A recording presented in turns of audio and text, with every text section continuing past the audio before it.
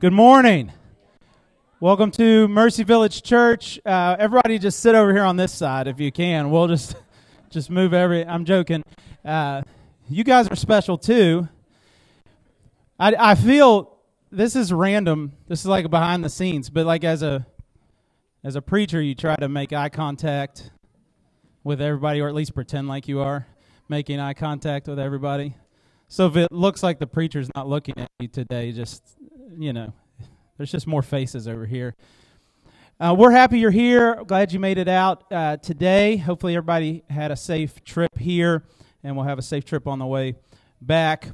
We have a few announcements just to start. Safe Space is a ministry of Mercy Village Women. It will meet this Thursday at 6 p.m. right here in this space. This will just be a kickoff kind of gathering and kind of a look at what's coming this year. But this group meets just for safe, authentic conversations about all sorts of different things with Jesus at the center. Everything from mental health to motherhood to grief to all the different things that you could imagine. And they'll share with you, I think, I don't want to speak for anybody, but I think that this meeting this Thursday, they'll share with you what's upcoming this year, and then it'll just be a time of refreshments and fellowship. So if you're, especially if you're new with us, some of the most welcoming women I've met in my life. You will need to feel comfortable here if you come out Thursday evening at 6 to be a part of that. And then D group is next Wednesday, not this Wednesday, but the next. And all the details about all that stuff is on the back of your bulletin or that half sheet of paper that you received on the way in. Fill out a Connect card if you're new with us, or if you've only been coming for a few weeks, but you're looking for ways to connect, you'd like to be on our email list. Those are at the Connect desk in the lobby, and you can take a free coffee mug with you in return for your email address and all the spamming of you that we will do. Kidding. Our weekly email is actually called the Mercy Village, and then in parentheses, IR, and then the word regular, the Mercy Village Irregular, because it doesn't necessarily go out every week like it's supposed to, but that's because I'm in charge. So, Stephanie, are you going to welcome us this morning? And we'll prepare to worship Jesus together. Thank you.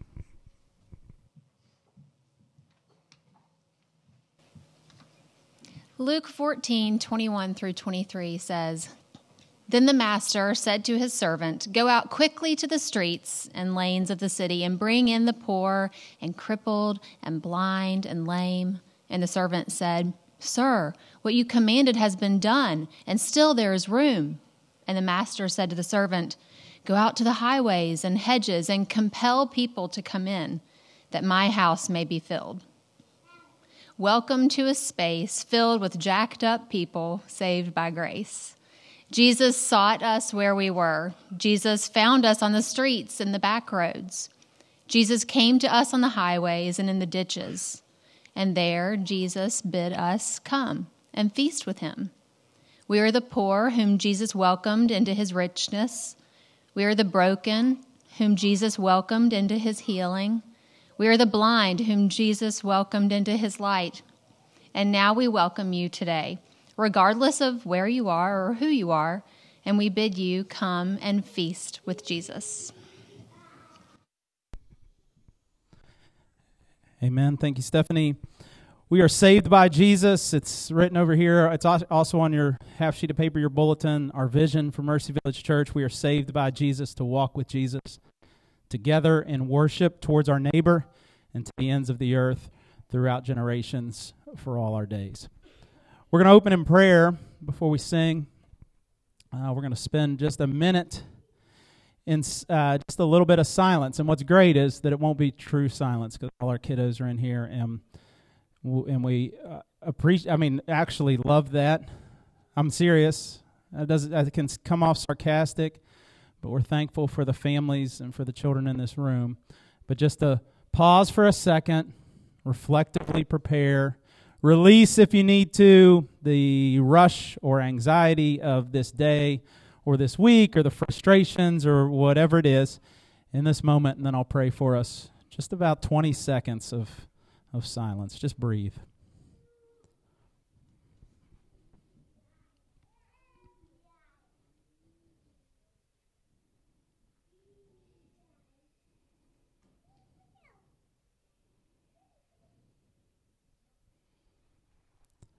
Father, meet us here today, please. I don't know everyone's situation, but you do. I don't know everyone's anxieties, but you do.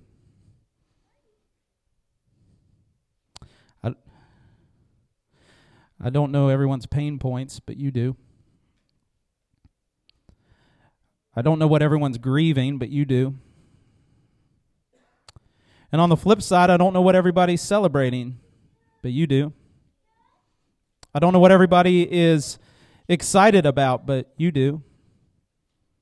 I don't know what miraculous things everyone has seen this week, but you do, and that makes you exactly who you claim to be, the person who can meet us wherever we are with exactly what we need.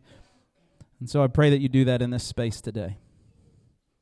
That as the Word of God is opened and proclaimed and sang and celebrated in communion, that you would meet us in this place with the real presence of yourself and give to us all that we need for today and for the days to come. It is the name of Jesus we pray. Amen. Amen. Will you stand with us? My name is Josh, one of the pastors here. We're glad that you're with us today on this cold Sunday morning. We are gathered today to make much of Jesus. We're going to start by singing together. This is probably the only time this week that you will do this. Maybe not. Maybe you gather with people and sing all the time. But we do this together because we want to remind ourselves of what Jesus has done, who He is, who we are, our need for Him. And so we do this by singing these songs that remind us of the promises of God and the promises that He's kept and the ones that He's made that we've not yet seen come true. But we do this and we say this to one another and we sing this to one another. And so before we start, we're going to sing this, or we're going to say this responsive reading. I'll say the first part and we'll read the bold together. Let those who fear the Lord say, His steadfast love endures forever. Oh, give thanks to the Lord, for He is good, for His steadfast love endures forever. The Lord is my strength and my song. He has become my salvation. Glad songs of salvation are intents of the righteous. Oh, give thanks to the Lord, for He is good, for His steadfast love endures forever. Jesus was rejected by the world, but God has made Him the cornerstone. This is the Lord's doing. It is marvelous in our eyes. This is the day that the Lord has made. Let us rejoice and be glad in it. You are my God, and I will give thanks to you. You are my God. I will worship you. Oh, give thanks to the Lord, for He is good, for His steadfast love endures forever.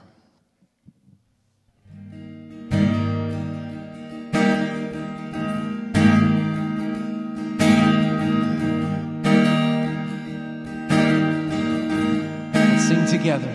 There is a truth older than the ages. There is a promise of things yet to come. And there is one born for our salvation, Jesus.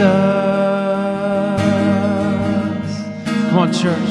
There is a light that overwhelms the darkness. There is a kingdom that forever reigns, and there is freedom from the chains that bind us. And Jesus,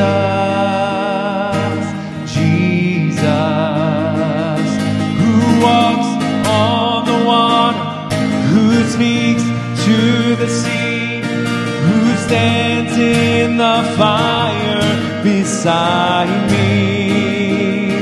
He roars like a lion, He bled as the lamb, He carries my healing in his hand. Jesus. There is a name I call in times of trouble. There is a song that comforts in the night. There is a voice that calms the storm that rages. Jesus, Jesus,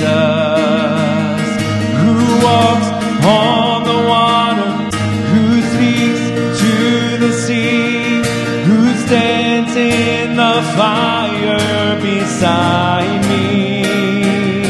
He roared like a lion, he bled as the lamb, he carries my healing in his hand. Jesus, Messiah, my Savior, there is power in your name, and you're my rock and my Redeemer. There is power in your name, in your name.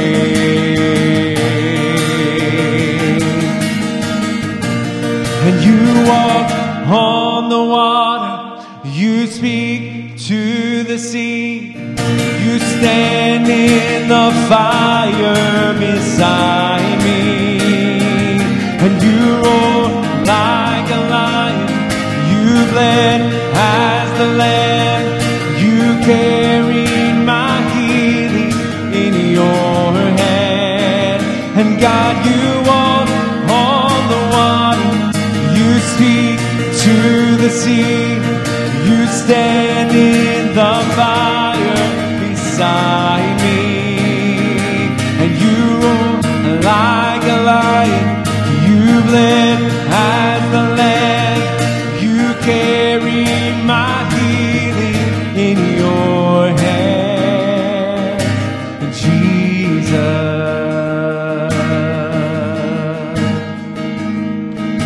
and Jesus.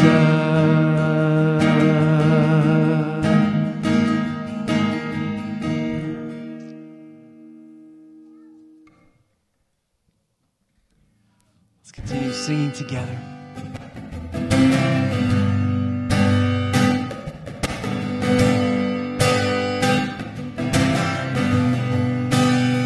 In the eye of the storm, you remain in control.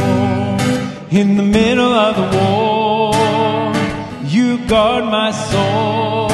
And you alone are the anchor when my sails are torn. Your love surrounds me in the eye of the storm. When the solid ground is falling out from underneath my feet, between the black skies and my red eyes, I can barely see. And when I realize I've been sold out by my friends and my family, I can feel the rain reminding me. In the eye of the storm, you remain in control. In the middle of the war, you guard my soul. And you alone are the anchor when my sails are torn. Your love surrounds me in the eye of the storm.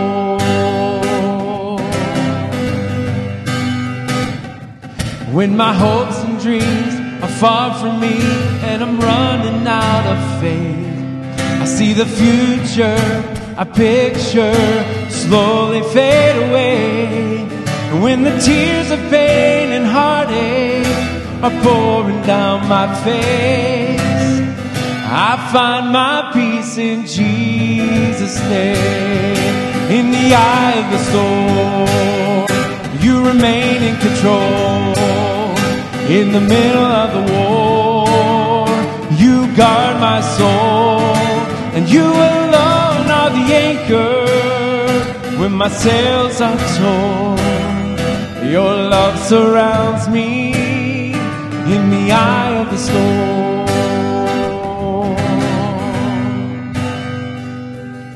When the test comes in and the doctors say I've only got a few months left, it's like a bitter pill I'm swallowing, can barely take a breath. And when an illness wrecks my baby girl and there's nothing I can do, my only hope is to trust in you. I trust in you. Come on, church.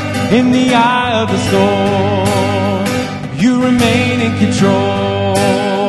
In the middle of the storm, you guard my soul, and you alone are the anchor when my sails are torn. Your love surrounds me in the eye of the storm.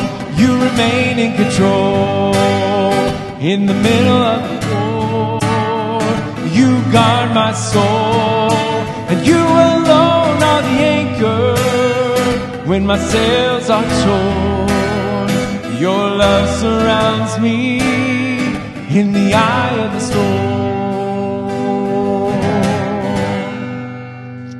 Amen. Isaiah 55 reminds us, seek the Lord while he may be found. Call upon him while he is near. Let the wicked forsake his way and the unrighteous man his thoughts. Let him return to the Lord, that he may have compassion on him, and to our God, for he will abundantly pardon. For my thoughts are not your thoughts, neither are your ways my ways, declares the Lord. For as the heavens are higher than the earth, so are my ways higher than your ways, and my thoughts than your thoughts. Let's sing this next song as a prayer. God will turn our hearts, turn our eyes to him this morning.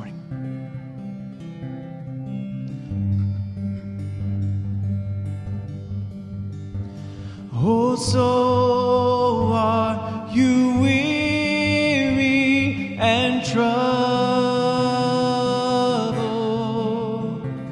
No light in the darkness you see. There's light for a look at the Savior. Life more abundant and free. Through death into life everlasting, he passed and we follow him there. Sin no more hath dominion, for more than conquered we are. And turn your eyes upon Jesus. Look full in his wonderful face, and the things of earth will grow straightly dim in the light of his glory.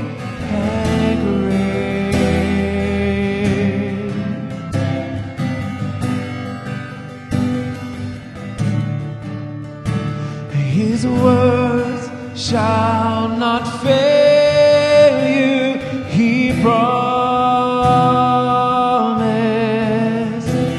Believe him all will be well. Then go to a world that is dying. His perfect salvation to tell. And turn your eyes upon Jesus. Look full in His wonderful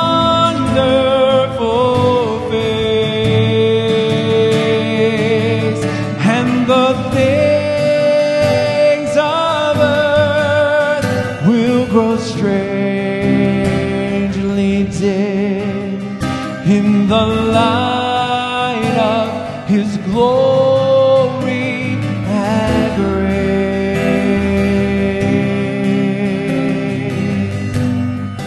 Let's sing this together. Amazing Grace. Come on, every voice. Amazing grace, how sweet the sound that saved a wretch like me. I once was lost, but now I'm found. Was blind, but now I see. And amazing grace, how sweet the sound that saved a wretch like me. I once was lost, but now I'm found. Was blind, but now I see. And turn your eyes upon Jesus.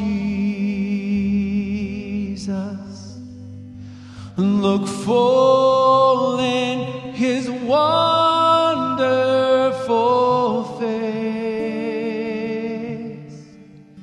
and the things of earth will grow strangely dim in the light of His glory and grace. God, thank you today for Jesus. Thank you for your mercy. Your mercy on us. Thank you for your grace. God, thank you for Jesus and His righteousness that you've given us. God, I pray if anyone in here does not know Jesus today, reveal truth as your scripture as your word is taught. God, stir in us, Holy Spirit, stir affections for God, that we will see Jesus for who He truly is in the midst of hard, difficult life. God, one day we'll be with you forever. Draw us close to you today. Help us to feel your presence in this place.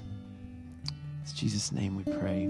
Amen. Let's greet one another. Can we greet one another and welcome somebody? Say hello to someone you may not know this morning. All right. Take your time. It's fine. We've kind of this in-between space when parents are taking their kids to the class and everybody's kind of fellowship. We've chosen to use this time in our service to remember some of our partners in prayer. We got two partners we're going to talk about today. The first is through Harbor Network. So we partner with two church planting networks. One is Harbor Network, one is Send Network. Both of them are working to see churches planted all over North America. Through Harbor Network, we know JB and Jesse Van Hoogen. What a great name. He actually played defensive back at Boise State, and then God called him to stay, and they planted a church there in Boise, Idaho. That is his wife, Jessie, and their kids. Listen to these names. You think, all of us should just go home and rename our kids. Bear, that's pretty tough. Hank, Gus, and then Louie. Poor Louie. Right? He's going to have a complex, but that's fine. I'll talk to JB about that the next time I see him. He didn't consult me about the name. We're going to pray for them, and they are within the first year of the church plant, Boise Gospel Church there in Boise, Idaho. We're going to pray for them. We're also today thankful for Ascend Network. I was not supposed to be here this weekend. I was going to go to one of our churches, a church that is looking to pick us up for support in 2024, and I was going to preach there, but the weather had different ideas. But since I'd already gotten Dr. Danny Rumpel to fill in for me today, I said, well, I haven't sat and listened to a sermon in like 3 years, so it'd be really nice to do that anyway. And then my wife was like, we'll even get to sit together in church for the first time in who knows how long. But she is working with the kids today, so it didn't work out. Shout out to all our kids ministry volunteers, by the way. But our connection to Danny Rumpel is through the Send Network. The Send Network is planting churches all over North America. Danny has been more than just a, what is your title even? It used to be like a CPC, Church Planting Catalyst. Okay. But he's also a pastor at Cross Lanes Baptist Church, and more importantly, at least to me, he's been a dear friend to me and to my family. And so it is nice to have, the Send Network does more than infuse money into our church plant and into other church plants. They infuse encouragement, compassion, training, teaching, and authentic conversation. And so he's going to bring the word for us today. He has in the past as well. I've never been here when he's been here, so I'm excited to be a part of this today. So we're going to pray for both Boise Gospel Church and for Danny and for Send Network. And then Coach DeRose is going to prove once again that he still knows how to read. It'll taper off at some point, I'm sure. But as of now, he still can. God, thank you so much for today. Thank you for partnerships in the gospel. Thank you for networks like Harbor Network and Send Network that have made their focus, their primary focus, seeing churches planted so that people who are lost and far from God might hear the truth of the gospel and be saved, so that people who have been following you can be catalyzed to be disciples in the context that they find themselves, where they live and work and play. Thank you for Danny Rumpel. Thank you for his friendship. Thank you for his kindness. And thank you for his hard work to be a part of what Send Network is doing. I pray that you infuse him with strength as he delivers the word to us today. And we thank you for Boise Gospel Church, for JB and Jesse and the boys and the work that you are doing there. I pray you provide for them everything that they need, and that you grow that church for the glory of God and the fame of Jesus. And it is in Jesus' name we pray. Amen. Hey, Paul. What's this word right here? I got that. All right, our scripture reading is from Matthew chapter 5, verses 13 through 16. You are the salt of the earth, but if salt has lost its taste, how shall its saltiness be restored? It is no longer good for anything except to be thrown out and trampled under people's feet. You are the light of the world. A city set on a hill cannot be hidden, nor do people light a lamp and put it under a basket, but on a stand, and it gives light to all in the house. In the same way, let your light shine before others, so that they may see your good works and give glory to your Father who is in heaven. The grass withers and the flower fades, but the word of the Lord will stand forever.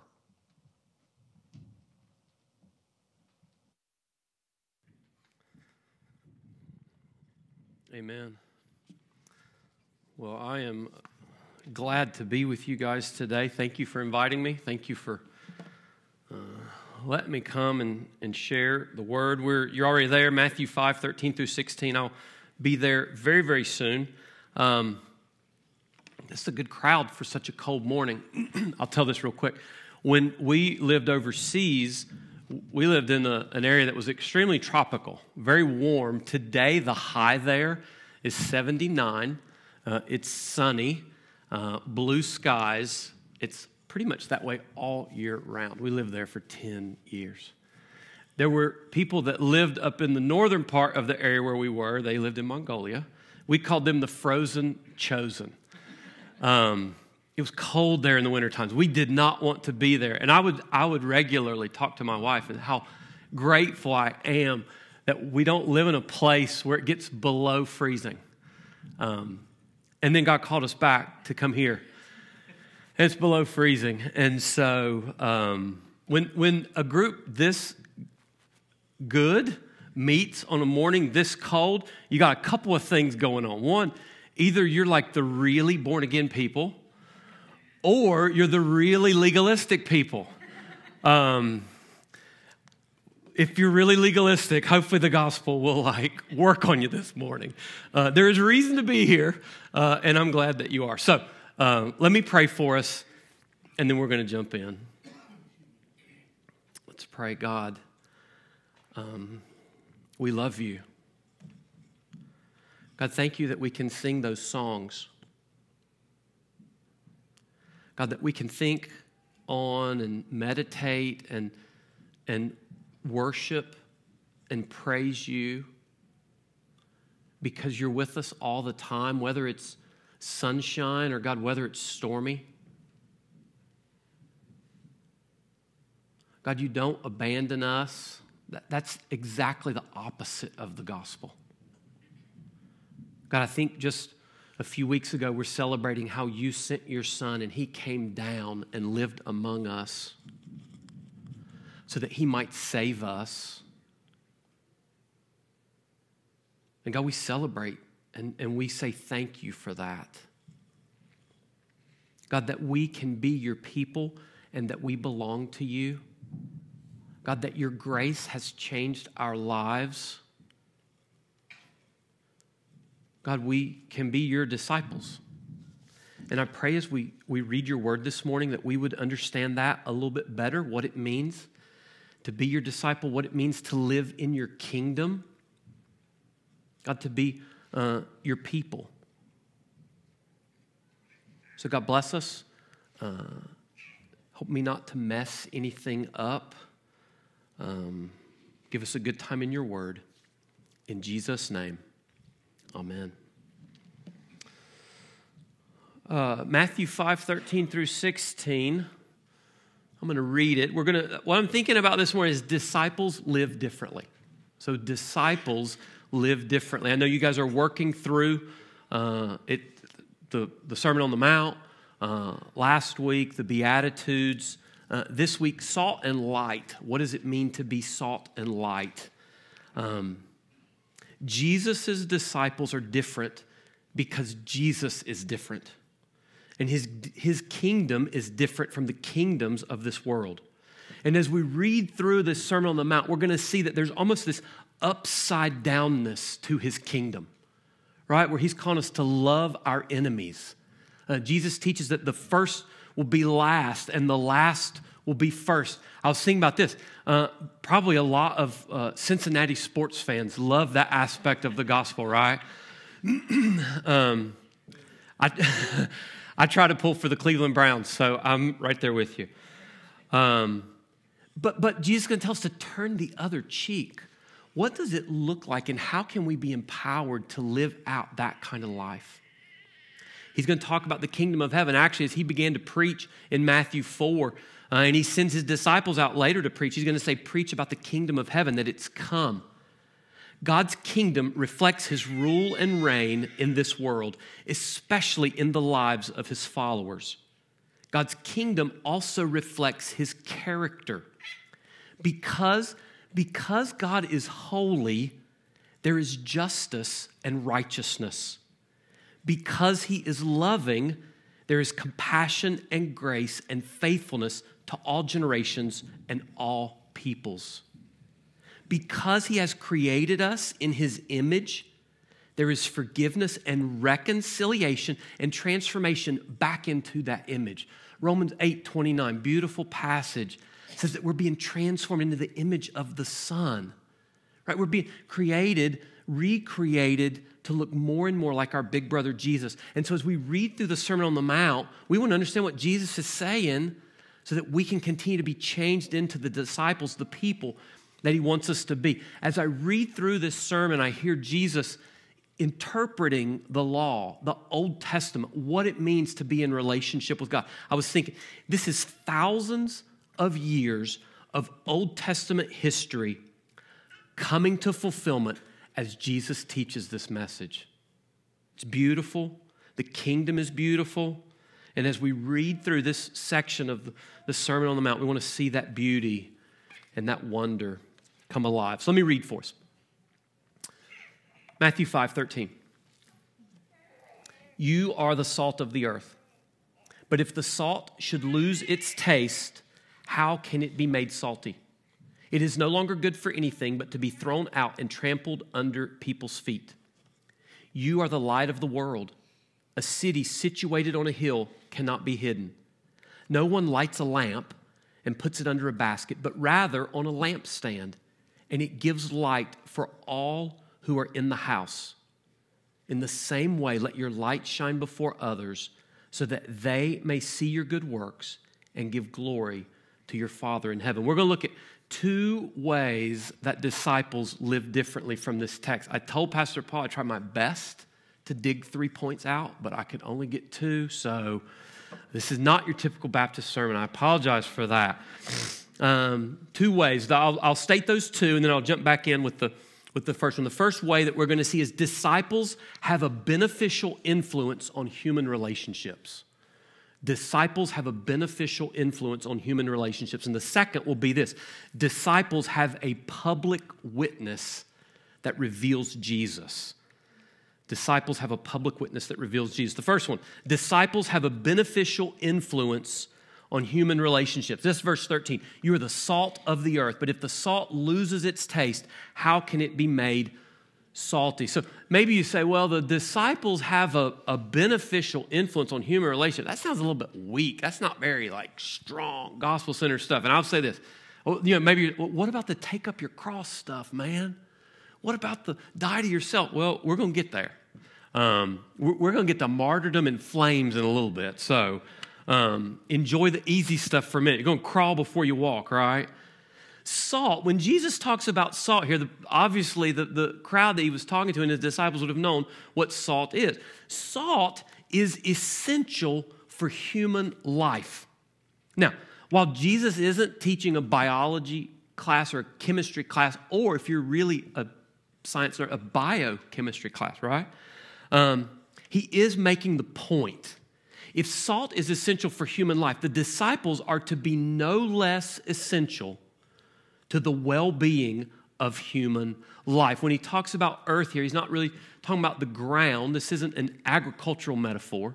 This is about life. This is about people, and this is about relationships and how we interact with others. So think about that as we process through this salt. There's 2 things that salt does, particularly back then, what it would have done. One is it enhances flavor. The other is it preserves food, or it preserves meat. This idea of enhancing flavor. If you'll notice in Colossians 4, 5, and 6, I'm going to read it. You maybe want to take a note of it. As disciples of Jesus, who are to be the salt of the earth, and we're called to enhance whatever space we fill. What does that look like? I think one of the ways that we do that is through wise words. The things that we say as it matters. Here's what Colossians 4, 5, and 6 says. Paul's writing this. He says, act wisely toward outsiders, making the most of the time. Let your speech always be gracious, and he says, seasoned with salt, so that you may know how you should answer each person. We want to have a certain kind of flavor whenever we interact with others. We want to be wise. We want to be good stewards of the time and the opportunities that God's given us in the world and the relationships that we have with people. And we want our speech to be gracious, to be kind, seasoned with salt. We want it to have flavor so that you may know how you should answer each person. Now, Paul's writing that in the context. There was some heresy. There was some struggle in Colossae. There were people that were opposing the teaching of the gospel. So he wasn't just saying this in like a kumbaya moment. He was saying this it's difficult out there, and I want you to speak wisely. I want you to speak graciously. Let your conversations be seasoned in a beneficial and helpful way. James talks about the power of the tongue for good or for evil. And we want to make sure the things that we say and the way that we act with others, it enhances for the good. How do we do that? Sometimes it's really simple, guys. Have you ever found yourself saying something and it's out there and it's like that toothpaste, right? When it gets out of the tube, it can't go back in. And you wish, though, that you could just hide it. Right? Can we get the rug up here and sweep that under there before anybody sees it? Sometimes it's when we're interacting with others, just say thank you to people. One of the things, think about salt. So when we talk about salt and light, we talk about beneficial human relationships. I want you to think in context of not just the world where you live and the people you interact with at work. Think about the people you interact with at home.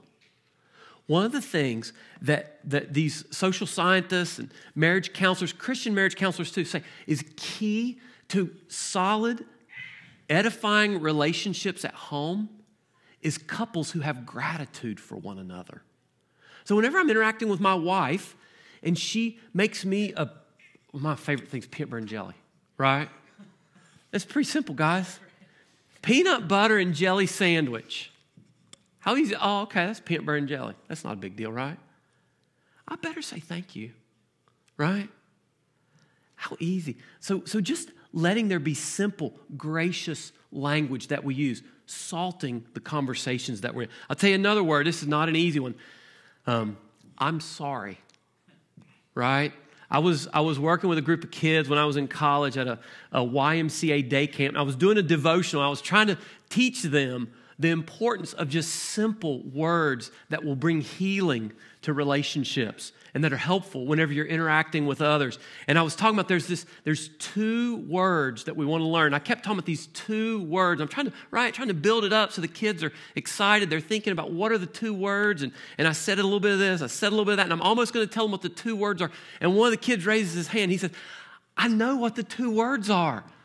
I'm like, okay, I was excited. These kids are following along, right? I said, well, what are the 2 words? He said, Hakuna Matata. No. That's not bad, right? I'm sorry, right? If you've sinned against someone, a salt of the earth person is going to say, I'm sorry. They're going to come and ask for forgiveness. We were talking earlier about watching The Chosen. We're reviewing it and then reviewing it again, right? And we watched where Jesus is teaching the Sermon on the Mount, and he's talking about being reconciled to others. And then that scene where Matthew goes to Mary Magdalene and asks her for forgiveness and the healing that takes place. That's salt of the earth kind of stuff. Asking somebody how they're doing and like really meaning it, right? That's typical kind of, hey man, how's it going? And then we've kind of passed by, but ask that question and really mean it. Interact with people in a beneficial way. Ask somebody if you can help them. And then, if they say yes, find a way to jump in and help. Salt of the earth, beneficial relationships. Another thing that salt does is it preserves food.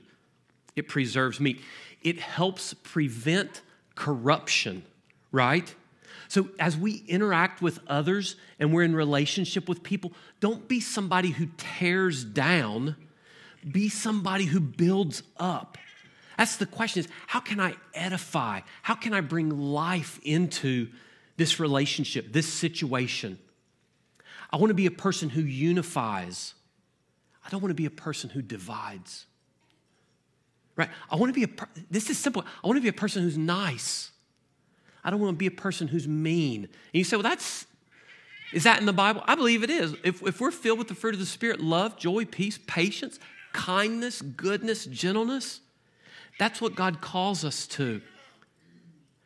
I want to be a person who's fair, just. I don't want to be a person who's biased. I don't want to be a person who's prejudiced. I want to be a person who loves others. Right? I don't want to be a person who's selfish and always looking at myself. We want to be people who edify, who build up. We do not want to be people who are corrupt. It says here, and this is an interesting statement, but if the salt should lose its taste, or if the salt loses its saltiness, how can it be made salty? Unsalty salt is a contradiction, right? It's like water that's not wet. It's absurd. It just doesn't happen. And what Jesus, I believe, is saying here is it doesn't make sense. And such is the disciple who has lost his distinctive witness in the world. We have nothing to contribute. If I'm not building up, if I'm not edifying and being kind and helpful, I'm a disciple who's absurd. I'm a disciple who makes no sense. And I need to repent of that. Salt from the Dead Sea was seldom pure. The disciples would, so when we open our salt can, right, it's just white, it's clear. Occasionally I'll open it, I'll see some little black spot in there. I'm like, ugh, like I don't want to put that on my food. Well, their salt would have had a whole lot more impurities in it. The disciples would have understood the uselessness of salt, so corrupted by other minerals that you couldn't even taste the salt.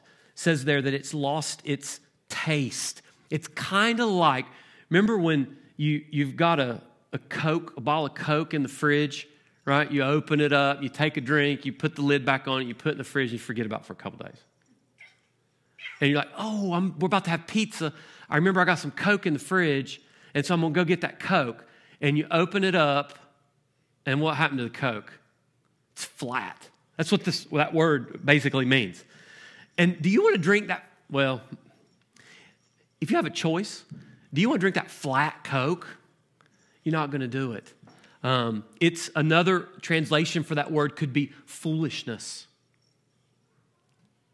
So what Jesus is saying there is, don't be a flat disciple. Don't be a tasteless disciple. Don't be a foolish disciple who doesn't know how to benefit the space that you're filling up, whether that's at home. Pastor Paul just prayed, where we live, where we work, where we play. How are we being salt of the earth? Love your neighbor. That's what it looks like. Walk in the Spirit. That's what it looked like. I was thinking about this, love your neighbor, and we know the story that Jesus told in Luke about the Good Samaritan, right, who had compassion on that one that needed compassion. And it reminded me of a family, good friends of ours. They are fostering a little girl that was abandoned. No, you say, nobody wanted her. But that's not true, right? Jesus wants her. And my friend wanted her. And so they took her in. They're fostering to adopt. Actually, they were supposed to adopt last week, but the weather closed the courthouses. Anyway, it's going to happen. She has Down syndrome.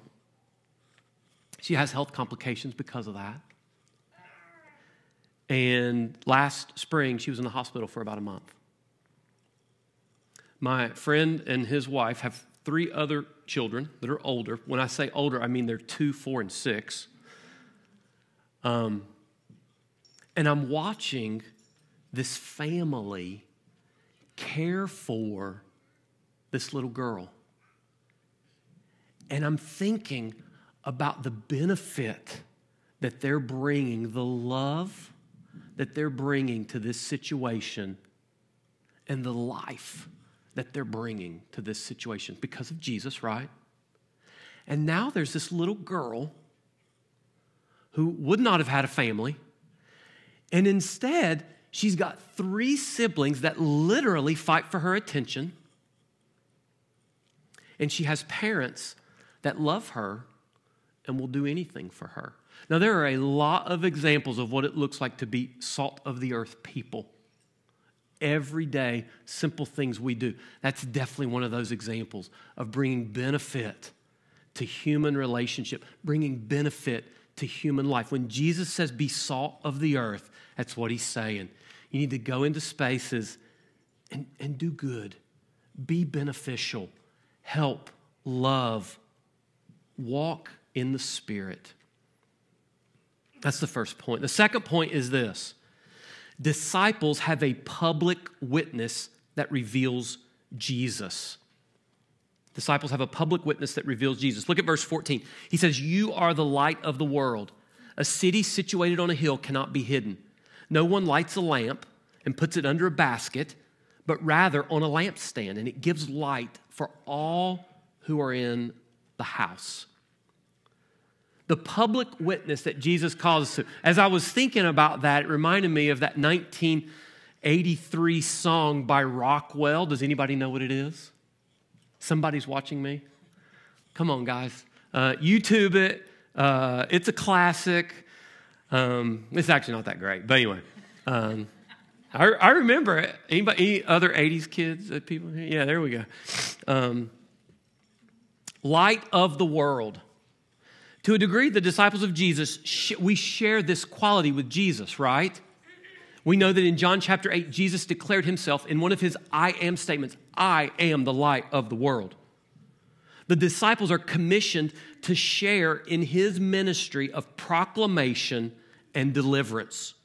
The world needs the light, that's Jesus, and it is through the obedient, Spirit-filled, Spirit-led work of the disciples that this light will shine. I want to read a little bit here from Isaiah. And we can see these prophecies. When Jesus in John 8 says, I am the light of the world, he's looking back at the promises that were made in Isaiah. Promises made, promises kept. That's how God works, guys. He makes a promise, he keeps a promise. You can take it to the bank. Look at Isaiah 42. We're going to read verses 6 through 8. God says this, I am the Lord. This is messianic. He's pointing towards Jesus that's coming. I have called you for a righteous purpose, and I will hold you by your hand. I will watch over you, and I will appoint you to be a covenant for the people, look, and a light to the nations, in order to open blind eyes, to bring out prisoners from the dungeon, and those sitting in darkness from the prison house. I am the Lord, that is my name, and I will not give my glory to another or my praise to idols. Isaiah 49 says a very similar thing. Isaiah 49 verse 6. He says, the Lord says, it is not enough for you to be my servant, raising up the tribes of Jacob and restoring the protected ones of Israel. I will also make you a light for the nations, to be my salvation to the ends of the earth. When Jesus says that he is the light of the world, he said there's a gospel here, this kingdom. This isn't just an Israelite Jewish kingdom. This is a kingdom for all of the nations, for all of the peoples. And his light, the light of the world, will shine out on all of the peoples. In John 1, actually I'm going to turn there and read that too. It's too good. John chapter 1 verse 4, speaking of Jesus, in him was life, and that life was the light of men. The light shines in the darkness, and yet the darkness did not or could not overcome it. The darkness can't overwhelm the light that Jesus shines into the world. As we talk here in a little bit, about applying this public witness to reveal Jesus in our own life, it can be intimidating, right? The world is a scary place. The darkness doesn't overcome the light. I'm not saying it's not dangerous. I'm not saying it's not difficult. But what I am saying is that we, as the light bearers who go out to shine Jesus, we have victory in that. John 1:9, the true light that gives light to everyone was coming into the world. Jesus is the one who shines the light. Jesus is the one who shines the light into the darkness. How do we apply that? Well, I'm going to turn to 2 Corinthians, actually. I'm sorry, I'm bouncing around a little bit here.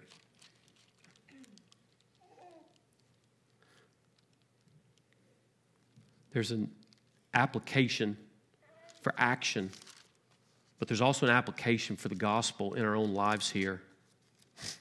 I love this verse, 2 Corinthians 4:6. For God who said, let light shine out of darkness, has shone in our hearts to give the light of the knowledge of God's glory in the face of Jesus Christ. So as we think about a disciple who has a public witness, we first have to be a disciple who's been changed by Jesus ourselves, right? If you've not understood that Jesus came as the light of the world to shine that light into the darkness of your life so that that sin can be exposed, and that sin has been dealt with on the cross through his death, burial, and resurrection, we can have new life in Christ. That light that shines into our hearts through Jesus is the light that saves us, and then it's the light that we take out as we serve. I believe Paul talked about this in Colossians. Again, chapter 1, there's an interesting phrase that Paul uses here. Because Jesus is talking about, you're the light of the world. There's a commissioning here for this public witness that he calls us to be people who shine light out. Colossians 1 is one of those great passages. Paul is talking about Jesus, the preeminent one, the image of the invisible God. He goes on and on and on. And then in verse 24, Paul begins to talk about his ministry. And he says this, now I rejoice in my sufferings for you, and I am completing in my flesh what is lacking in Christ's afflictions for his body. That is the church. So what Paul's saying is, it's not that Jesus, his redemption is lacking in some way. Jesus, the redemption that he brings, is full and complete. But the work that is yet to be done in the world, there's still a lot to be done. There's still people, groups, and communities to be engaged with the gospel. So Paul is saying, I'm completing in my flesh what is lacking in Christ's affliction for his body. That is the church. I've become its servant according to God's commission that was given to me for you to make the word of God fully known. He's wanting to shine the light into the Gentile world, the mystery hidden for ages and generations, but now revealed to his saints. God wanted to make known among the Gentiles the glorious wealth of his mystery, which is Christ in you, the hope of glory. We proclaim him, warning and teaching everyone with all wisdom, so that we may present everyone mature in Christ. I labor for this, striving with his strength that works powerfully within me. We're called as people who bear this light to go out and work like Jesus did, to go out and work like Paul did. There is darkness that needs light to shine into it. There are still so many places where Jesus is not Lord, where Jesus is not glorified.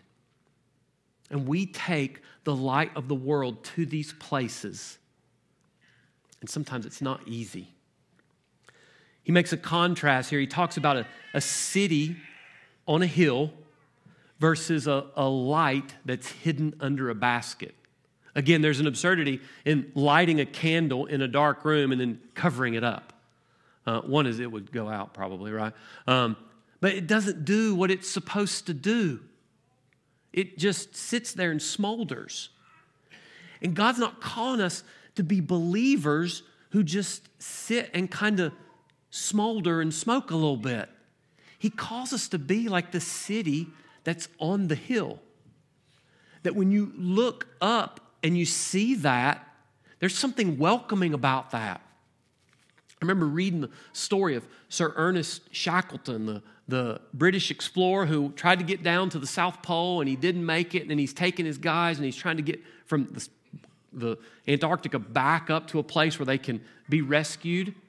They finally get onto this island and they're trying to get to the city, and they top this snow-covered hill. They're exhausted, and they can see this whaling station down on the other side, and it's lit up. It talks about how they're in their spirits, everything changes, right? We want to be those people who are like the light that the city that's situated on a hill. It can't be hidden. A disciple, we are not called to merely have a private, personal holiness. Though what we do when no one is looking certainly matters. So please hear me say that. But we're not just called to be people who are privately holy. Disciples are called to be a witness in the public arena. We are to shine like stars in the universe. Philippians 2. Great passage. Do everything without grumbling and complaining. Right? As you shine like stars in the universe, we go out holding forth the word of truth, the word of light. That's what we're called to. Write down 1 Peter chapter 2. Here, verses 11 and 12. I want to read those. I think Peter says a very, very similar thing to Jesus here. Peter would have heard what Jesus said, right? He's there. I think Peter's repeating this to the people he's writing his letter to. 1 Peter 2, 11 and 12 says this, "Dear friends, I urge you as strangers and exiles to abstain from sinful desires that wage war against the soul. Conduct yourselves honorably among the Gentiles, so that when they slander you as evildoers, they will observe your good works and will glorify God on the day He visits." So he's calling these people who are being persecuted to live such good lives among those that are persecuting you, that even though they slander you, they're saying you're an evildoer, they would see your good deeds. That's what Jesus says here in verse 16. The same way, let your light shine before others so that they may see your good works and give glory to your Father in heaven. The character of the disciple impacts the effect of his witness. Guys, our character makes a difference in the way people hear and see our witness. We're to be people who have holiness and perseverance, people who have integrity and resilience as we live out our faith in the world. I was thinking about how to illustrate this public faith and how at times it can be difficult. I think I've shared with you guys before, I got a neighbor that's scary. Yeah, right. Everybody else got a neighbor that's scary a little bit. He's in the FBI. I told you about him, right? The black truck, the black trailer. I'm like, man, I wonder what's in that trailer. And then, like, my kids come over, my boys, and we're like, oh, we wonder what's in that trailer. Maybe we'll go over and sneak a peek, right? There's no way I would do that, right? I'm afraid. And if I'm not careful, I will be afraid to engage my neighbor with the gospel. I'll be intimidated, right? When I think about being a light that's shining on a hill, people see that. What Jesus is saying here is don't be invisible, right? Don't be an invisible Christian. You cannot be an invisible witness. So I'm going to go old school here. Polycarp. This dude wasn't an invisible witness. Polycarp was a follower of Jesus, the bishop of Smyrna. Polycarp had become a Christian under the tutelage of John the Apostle. So the guy that walked with Jesus, the disciple that Jesus loved, wrote the Gospel of John, 1st, 2nd, 3rd John, wrote Revelation. He sat next to Jesus and laid up against him at the Lord's Supper. Polycarp was discipled by that guy. Now, that John, that disciple Polycarp, John heard Jesus teach Matthew 5:13 through 16. I'm sure there were lots of the Sermon on the Mount that he taught to Polycarp time and time and time again. And I'm sure that as Polycarp did the work that he was called to do in the early church, he thought about being salt of the earth. You talk about a difficult place to minister. The Roman Empire at that time, Nero, Marcus Aurelius. We love Gladiator, right? And all the cool stuff that we see with that. Those Roman emperors, they were rough, especially when it came to Christians in the Colosseum. Polycarp was in his 80s. He was sitting at a table, probably eating dinner, and Polycarp knew his life was in danger. A group of Christians had just been executed in the arena on account of their faith, but Polycarp refused to leave Rome. The Romans were executing any self-proclaimed Christians and pagans. The pagans were betraying those they knew to be followers of the way. After the recent executions, the crowd in the arena had chanted specifically for Polycarp's death. The Roman proconsul had been looking for him for days. After arresting and torturing one of Polycarp's servants, they finally learned where he was staying. Soldiers went to the house, but instead of fleeing, Polycarp calmly stated, and history has been written this way. This isn't in the Bible, right? But this is what we have read from historical accounts. He says, God's will be done. Polycarp asked that food be brought for the soldiers, and he requested an hour for prayer. Amazed by Polycarp's fearlessness, especially for a man his age, the hardened Roman soldiers granted his request. He prayed for 2 hours for all the Christians he knew and for the universal church. Soldiers then took him to the stadium. As Polycarp entered the stadium, several Christians present say that they heard a voice from heaven, "Be strong, Polycarp." We don't know. Because of his age, the Roman proconsul gave Polycarp a final chance to live.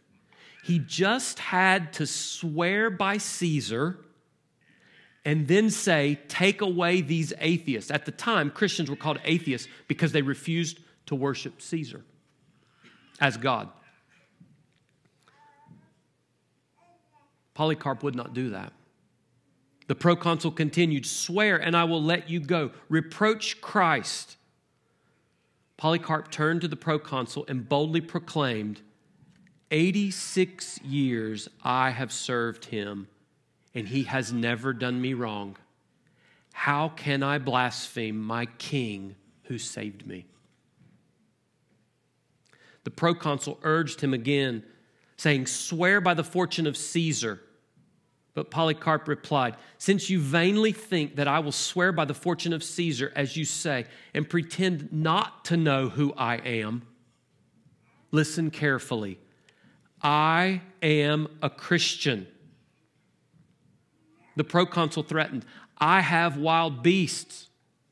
I will throw you to them if you do not repent." Polycarp replied, "Call them, for we cannot repent from what is better to what is worse.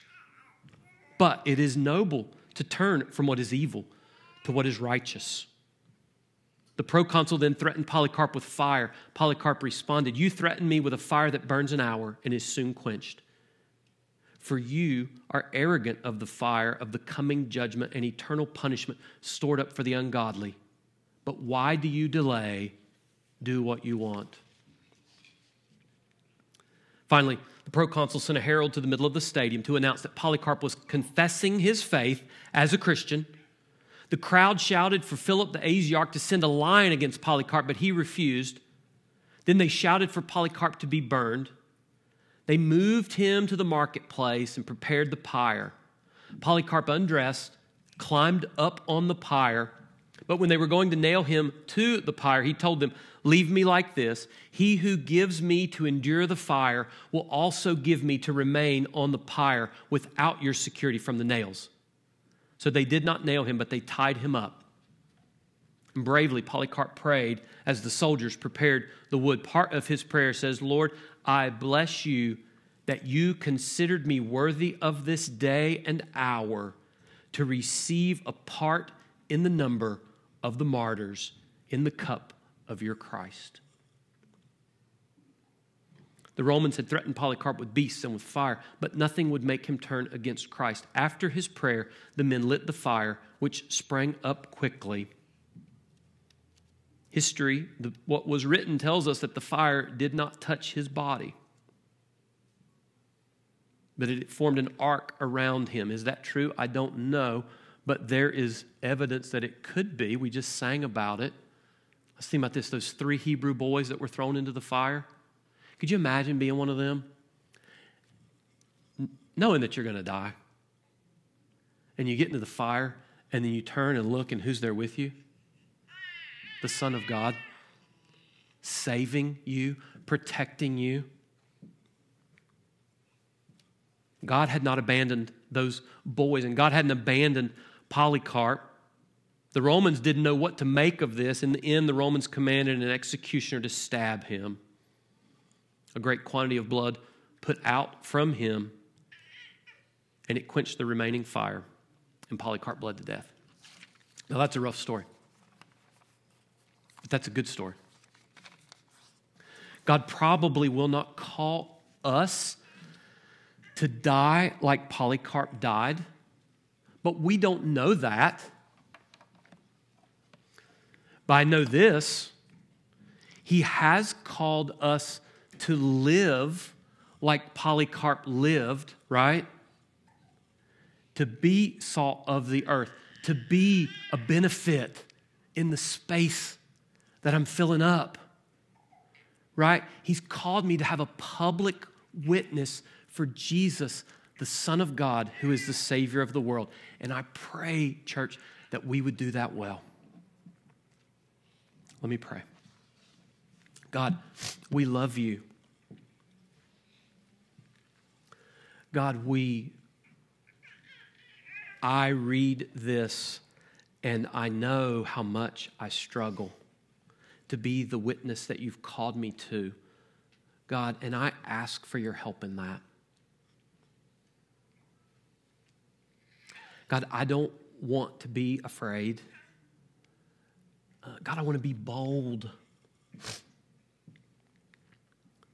God, I don't want to be somebody that tears others down. I pray that you would help me be somebody that edifies and builds others up. God, I pray that for Mercy Village Church. God, that in Barboursville, West Virginia, there would be a light that shines on a hill. God, that there would be salt that flavors and preserves and blesses the community. God, I pray that for all of our churches. God, Huntington and Charleston and Cross Lanes, God, Beckley, Welch, West Virginia, God, Morgantown, Berkeley Springs, God, these places where you're at work, that your people would be salt and light, and it would make a difference in the world. I pray it in Jesus' name. Amen. Thank you, Danny. As we move into a time of communion, we reflect on what we've heard. Brings a new, maybe, idea to being salty. I kept thinking that's the pun I would have made if I was preaching. That's why I shouldn't be preaching all the time. But also, it made me think of John Wesley. We good?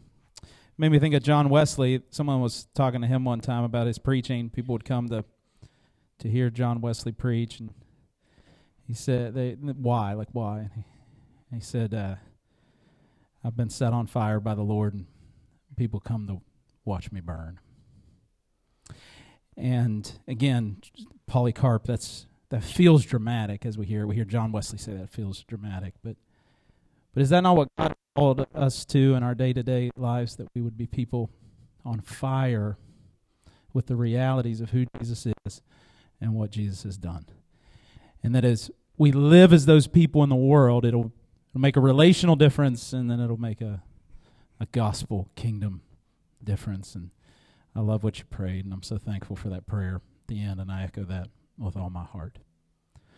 Communion is a time to remember that when we fail to be salty, when we fail to be a light on the hill, that there is one who never fails, and that's Jesus, and he provided for us our righteousness on the cross through the finished work of Jesus. And so we remember that through communion. Not only that, but we meet with Jesus at the table, the communion table, and we experience his presence and are reminded that he is with us right here, right now. So there'll be music that plays, the elements gluten-free in the middle, and then the elements on the side as well. Take those, return to your seat, and then we'll all partake of the meal together. If you are a Christian, this meal is for you. If you are not, simply observe or trust Jesus in this moment and join us. Otherwise, let this moment pass if you're not a Christian. Okay, we're going to read from Luke chapter 22. When the hour came, he reclined at table, and the apostles with him. And he said to them, "I've earnestly desired to eat this Passover with you before I suffer. For I tell you, I will not eat it until it is fulfilled in the kingdom of God." And he took a cup, and when he had given thanks, he said, "Take this and divide it among yourselves. For I tell you that from now on I will not drink of the fruit of the vine until the kingdom of God comes." And he took bread, and when he had given thanks, he broke it and gave it to them, saying, "This is my body, which is given for you. Do this in remembrance of me." This is the body of Christ.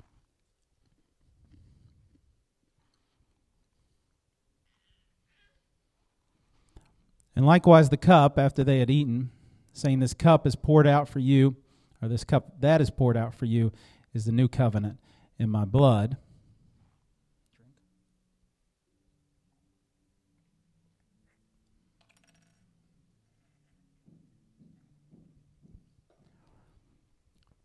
And we receive that freely today by the grace of God.